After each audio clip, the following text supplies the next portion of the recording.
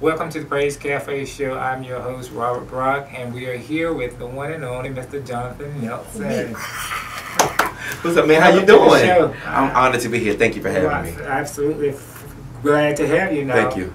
Can you tell us where we are? Okay, I was telling you off camera. I'm a bit delirious because I have been to so many different cities in the past 15, 16 days. But I do know I'm in Charlotte, North Carolina. And why are we here? We're here because I'm doing a CD release listening party. For? Here. Oh, you talking about for the city of Charlotte? No, CD release. Oh, CD release. Oh, for Fearless. See, I told you. Okay, I'm delirious, y'all. For Fearless, the brand new CD. Perhaps y'all see this dapper young man right here. But the brand new CD is called Fearless, and I'm just really excited. It's been really one of the most exciting times of my life. I feel like I'm a new artist. I feel like a brand new kid all over again. Wow. And I'm very, very, very excited about it. So thank you all for having me. Absolutely glad you're here. And for those that don't know you, if you tell them that famous anthem of yours, Finish Strong, yes. You know who he is, correct? That would be me. I got a couple of them out there. You do. Finish Strong and My Name is Victory. I think those two would be the most popular, songs associated with me. Yes, got it. Also, I just discovered that Healed. I wrote that as well. Donald Lawrence. Donald Lawrence recorded it. Donald Lawrence is my mentor. Yeah. And I celebrate him wherever I go because he gave me a chance. Yeah. And he gave me a platform. Yeah. But you wrote that wonderful song. Absolutely. Wow. God gave it to me, and I'm grateful. Before you came out. Yeah. Oh, way.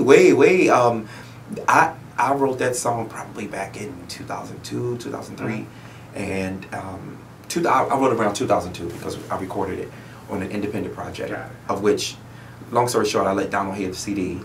I remember it vividly the day he heard it for the first time, and we were sitting in the car. Donald, my brother Jason, and myself, we were sitting in the car just kind of listening to some of the music that God had given me, and Donald just paused and he said, "Man, Jonathan," he said, "you gotta let me record this song." I said, "You're Donald Lawrence, come on!" Like for me, it's a no-brainer, and I honor God for him. I honor God for that connection, because even that one moment right there, but not just that moment, but that song really changed my life, and I'm just forever grateful. Great. Yes, all right, we're going to take a break right now, and we'll be right back with Mr. Jonathan Nelson. Thanks for tuning back in with us. With Mr. Jonathan Nelson still here hanging out. CD title, Fearless. Fearless. How did that come about? Can I tell you the long version of it? Yeah. Okay. I have a friend, perhaps you may have heard of this young lady. Her name is Tasha Cobbs. She's my friend and my sister, and I'm always fully enamored with the way God just uses her on the platform, and I just love the way God uses her. And so I was at her live recording, and I told her, I was like, "Tasha, you're just so fearless and just so ferocious, in your worship on stage." And so we started talking about the new CD. That's the long version of the story. But we were talking about the new CD, and this was around November 2014. And I told her, I said, God was leading me to new territory, and I believe that God was going to use me in a different kind of fresh, new way. And I said, well, I'm just trying to find that. I said, I want a one-word brand. And I said, I'm just trying to find that one-word brand. She said, well, why don't you use the word fearless, and why don't you embrace everything that word means? And at that moment, I paused while she was talking to me. I'm sure at one moment it was almost like she was still talking, and I just heard, wah, almost, and not in a negative way, because it's like my mind escaped that moment, and I literally saw me on stage. I saw God using me, and in a wonderful way, and literally I began to embrace what this word means for me that day, and instantly I knew that's what I'm supposed to say. And that's the reason why that's the reason why that word was birthed in my spirit to say to her, because it was what I was really supposed to say for myself. And so we're here. The brand new CD, Fearless, it is doing very well, and I'm just honored, man. I'm just grateful. God is just so faithful. Wow, I'm excited. It's great. I got my copy. Thank you, sir. Thank you. By the way, I got to ask a different question. Okay. You're a twin. I am. And I know twins are usually pretty in sync. Okay, yeah, we are. Now, usually from a spiritual standpoint, when you have a spiritual connection as well. So both of you guys sing. Yes. Christian. Absolutely. And do you have a deeper connection outside of that twin? We don't have a deeper connection when it comes to me feeling his pain and I'm feeling his pain. It's not like that. I think identical twins, I have some friends that are identical twins, and I know that their connection is very, very, very deep. Like they talk hours upon hours every day. Right. Jason and I might miss some days talking, but we talk or text or something every week. But we do have our twin connection is interesting. For example, we both are called to ministry. We both sing. We both are, gospel artists, if I can use that terminology. And we both have families. He has a son and a daughter. I have a son and a daughter. Our kids are the same age and the same distance of years. Our son came first. My son is 16, his daughter is 16. They're 4 months apart. My son is older. And then our children are 6.5, 7 years different. I have a daughter, he has a son. His son came first and my daughter came after. And there's a difference of 4 months as well. So it's a very interesting, isn't that very interesting? But it's a twin thing, and I can't really explain it other than that. So we do have a connection. We say when the twin powers activate, because when we are, especially in ministry and when we're working and singing or doing something together, we're very, very, very connected, and we're very synchronized. That's what I was going with. The wavelength is there. I could be saying something in presenting a song, and he'll say, "Jonathan, oh my God, God just told me to say that," and he'll just touch me on the shoulder, and he'll jump in and say something, and then we'll kind of finish each other's kind of moment, but it's very God connected, and it's very, so we have a deep connection, but it's a different kind of a connection. By being fraternal twins. Okay, great. Yes, sir. That wonderful song on your new album, Anything Can Happen. Yes, yes. How did that song come about? Song came about because a young man by the name of Shaman Scales out of Tennessee, I told him I would shout him out everywhere I go. Same way Donald Lawrence shouted me out. He submitted the song to me, and I listened to the song, and for about 2 hours I just kept looping the song around. And then anything can happen in here. The thing just lived in my spirit, and I told him, I said, man, I gotta record this song. You gotta let me record this song. And I told him, I said, well, what I need to do is I just kind of need to tweak it, to make it feel like me. So would you give me permission to kind of like reconfigure it, not completely rewrite it, but reconfigure it, so I can say it the way I feel God is telling me to say it, although it's your, So we ended up co-writing the song, and to me, it's such a powerful song that speaks to where people are right now. I love it. It's been on repeat since I've gotten it. Amen. However, we do have you singing that line.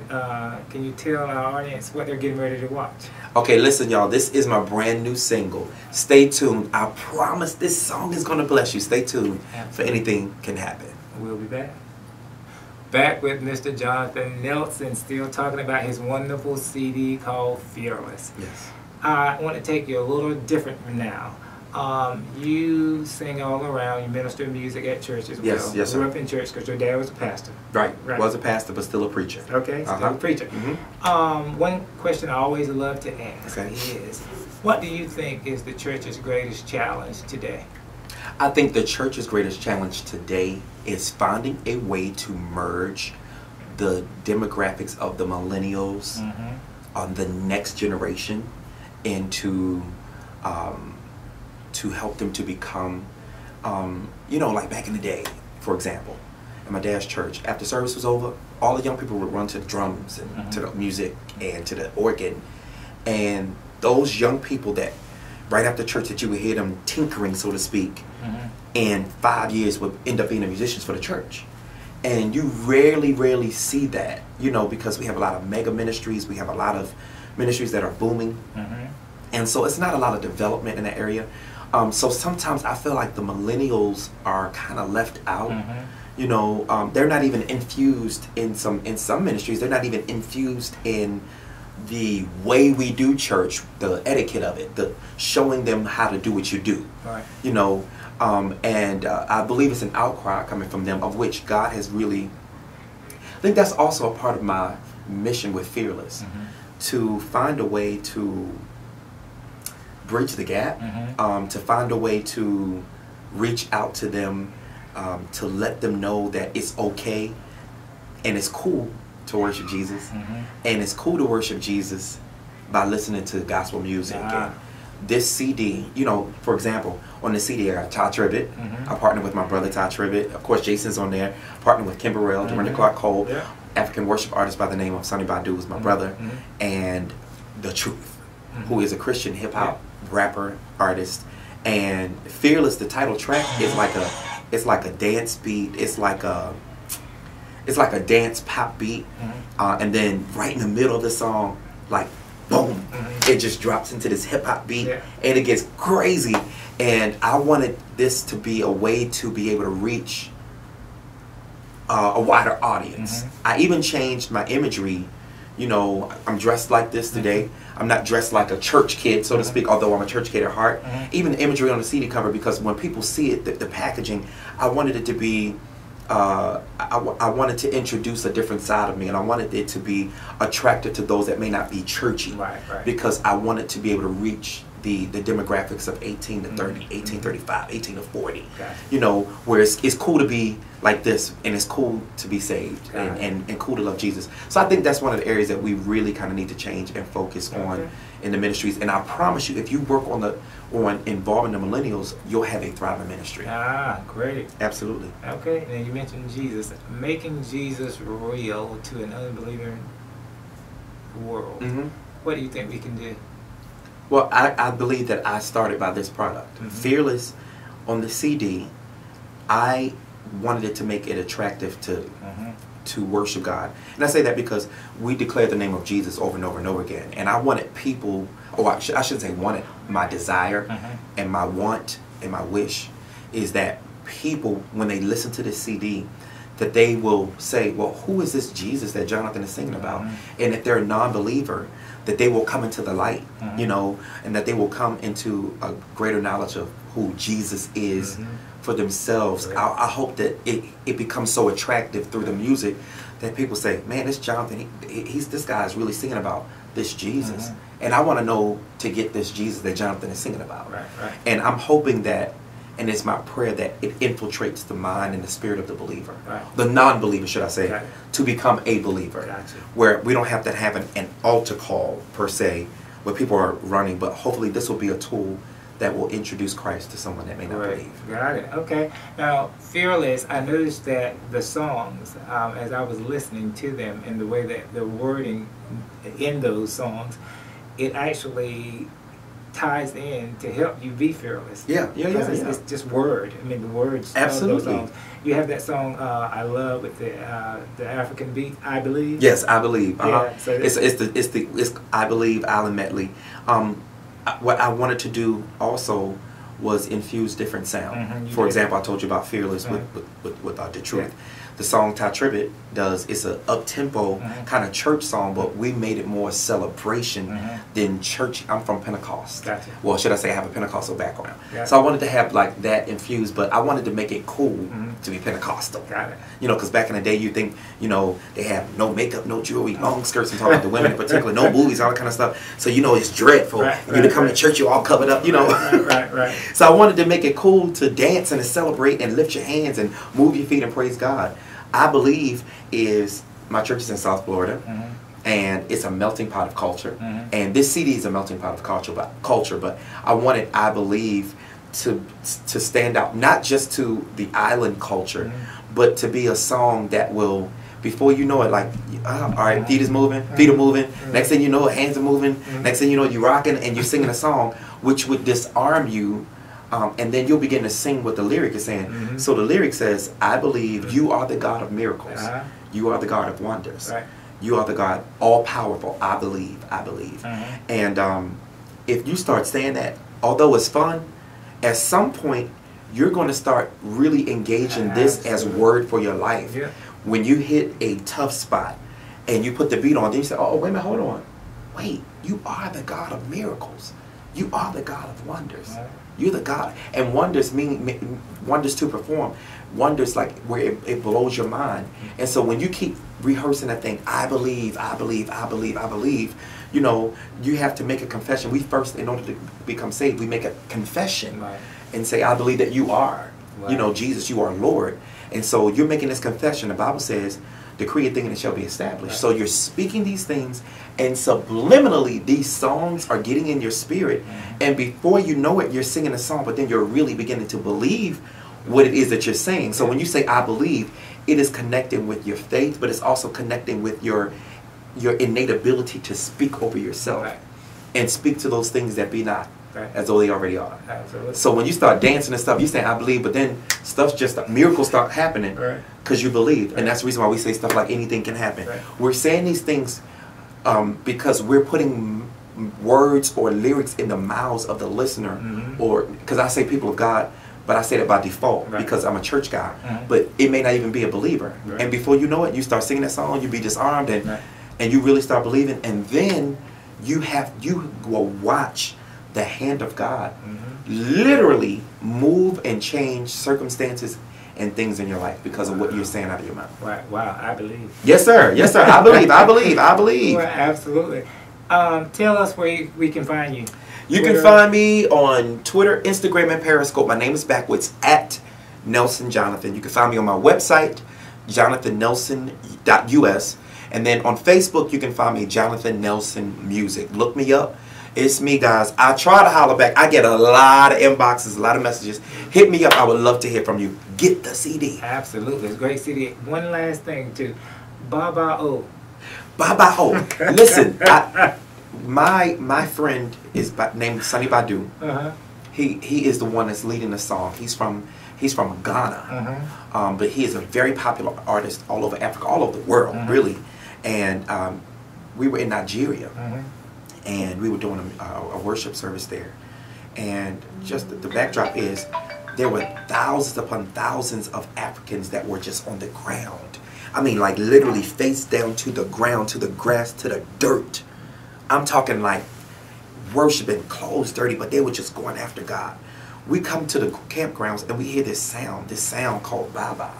And I'm like, Lord, what are they saying? And they explained to me, Baba means father.